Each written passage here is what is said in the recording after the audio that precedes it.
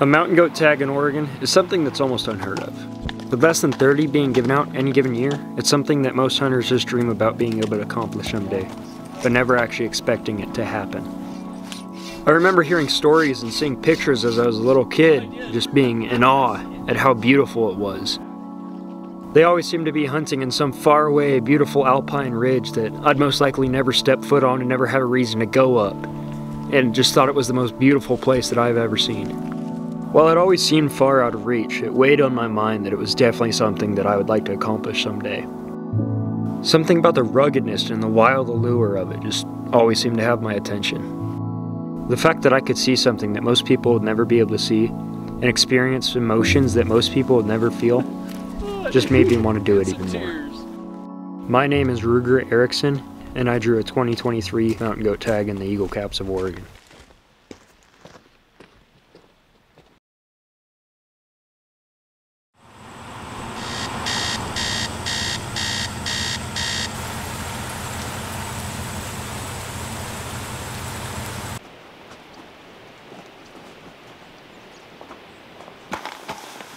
Alright folks, it's October 1st. We got to the trailhead last night at like 11 o'clock. Slept in the truck. Pack team should be here very shortly. We're getting all the horses and stuff ready. I'm gonna hit the trail and go ahead and try and get to base camp tonight. Hopefully do some glassing tonight if we get set up in time. So let's go.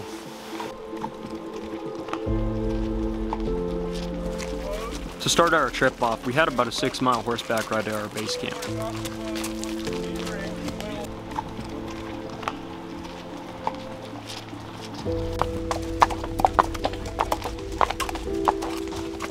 We started low in the bottom of the canyon, but slowly climbed our way out and hit the snow level, which then took us to the alpine level.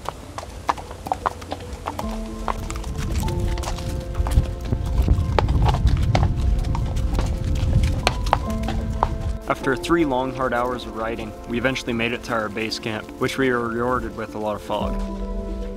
That was pretty cool, huh? Dude, that was wild. That was one of the crazier things I've experienced on a hunt, but now, no packers. We got a mule and a horse and 4 dudes, and we're ready to go kill a goat up here, man. There's nothing up here but us and a whole lot of opportunity, and we're about to take full advantage of it.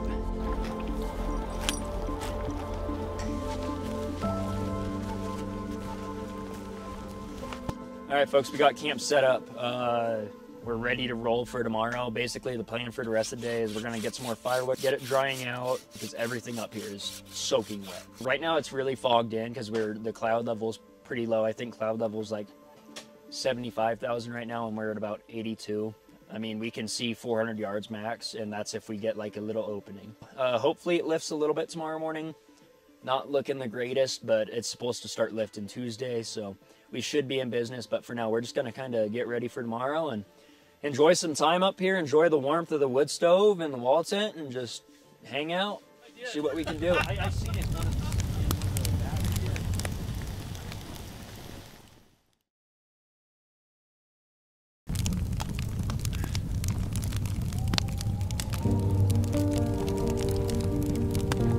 The first morning of our hunt, we awoke to a thick layer of fog. While this didn't make for great glassing conditions, we didn't want to waste the day, so we slowly made our way up the ridge behind camp and worked our way to a glassing spot anyways.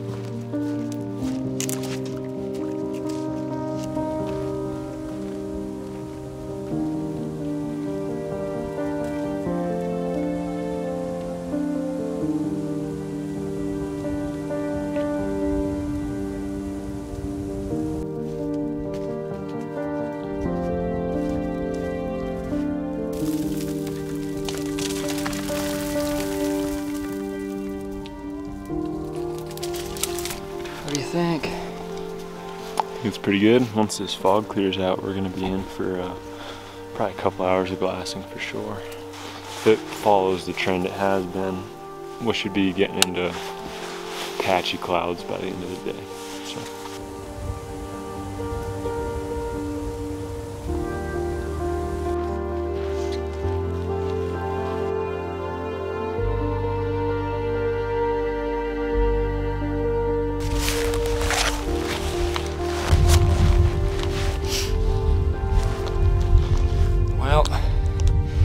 we're finding them, kinda.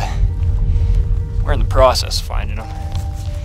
We've seen 2 goats today, but both were gone before we even got a chance to think about it, so. While one of the goats that we spotted was a decent billy, due to worsening visibility and limited time, we weren't able to make a move on him. He was in a very good spot to hunt him though, so we decided to keep him in the back of our minds, and we deemed him Big Honcho. It's starting to get nasty. Looks like some storms are rolling in again. So we're gonna go ahead and boogie on back, do some glassing close to camp, and then probably call it a day once it starts getting pretty sogged in again, or if it starts raining too hard or anything. So. Part of that one down right there too.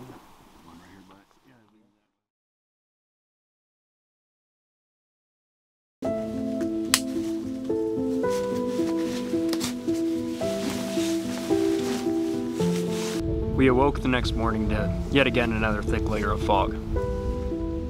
While we weren't going to waste the day, this definitely was putting a damper in our spirits, and things were not looking up.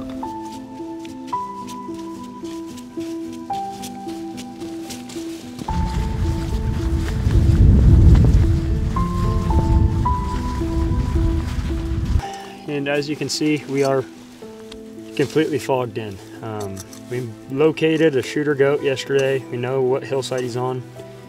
So we're just kind of waiting we're on a good glassing spot to glass it whenever it finally clears up. So we're just kind of waiting for it to clear. So hopefully we can locate him and make a move on him and get this whole thing done and over with. But for now, we're just wasting time until hopefully it eventually clears up. We took our rain gear off on the hike up. Wasn't the smartest decision. So now everything that we have is soaked.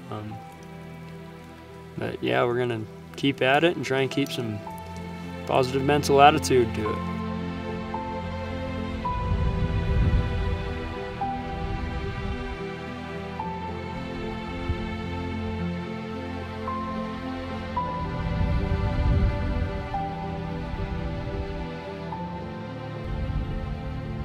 After several long hours of waiting, our efforts were rewarded. Within the last hour of light, the fog managed to lift.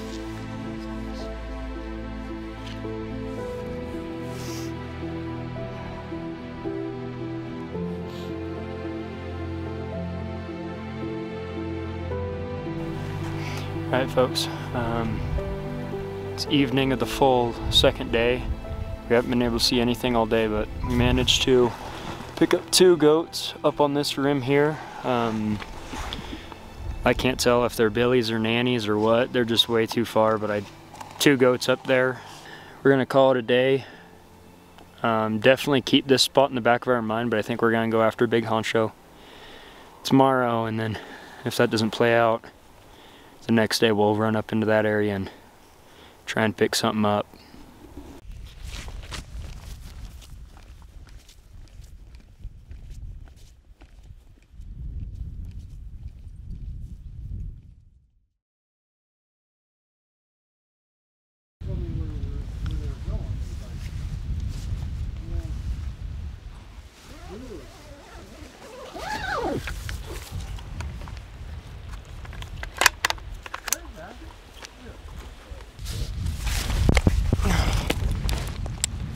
Alright folks, day 3, clouds rolled out last night, finally got some clear skies to work with.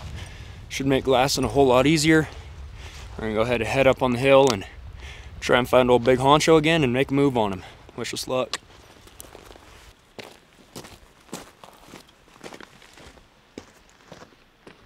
We slowly worked our way up to the vantage point that we were going to glass from. And within seconds of getting there, we spotted a goat.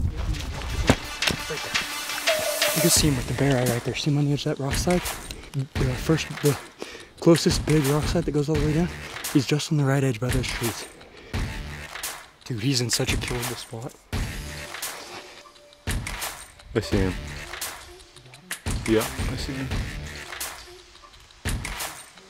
That is so sick.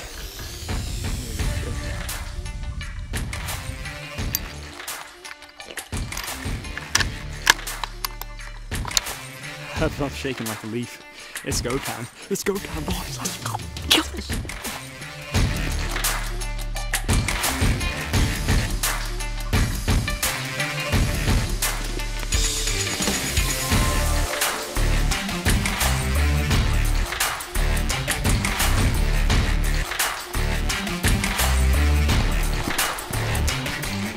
We're about, if I had to guess, 200 yards from this goat.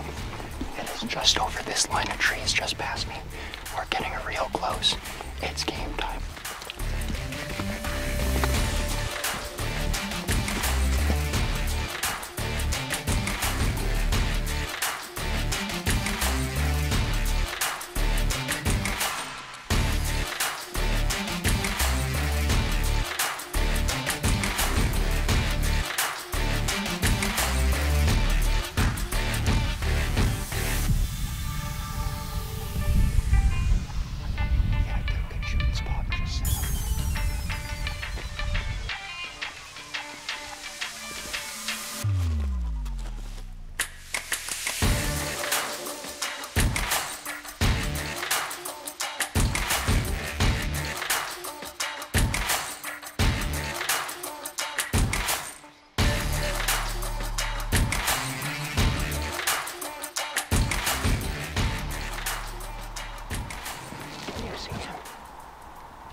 Behind a tree.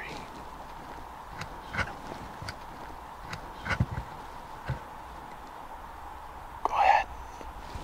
Are you clear? Can I shoot? Yep.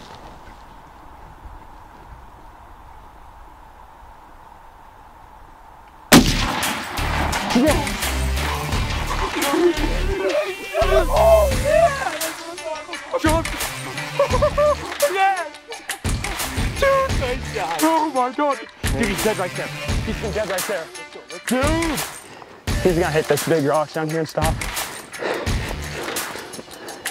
Dude, let's frickin' go. There he is. Dude, I couldn't be happier.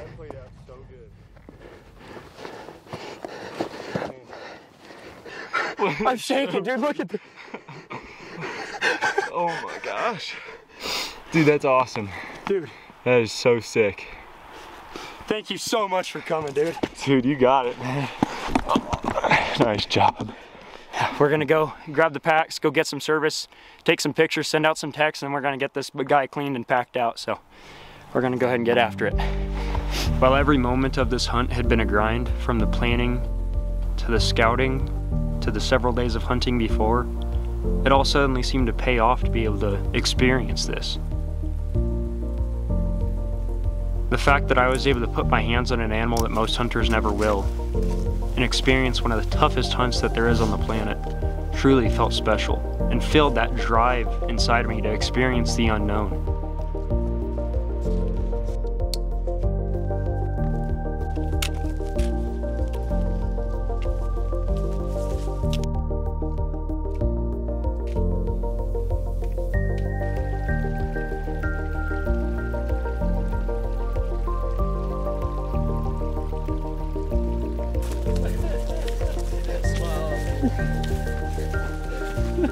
Oh, dude.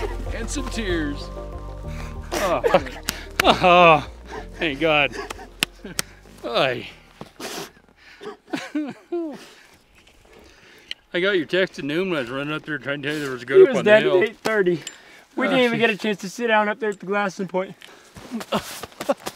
Good job, buddy. Good job. Yeah. So with the hunt finally finished and accomplished, there was nothing left to do but soak it in.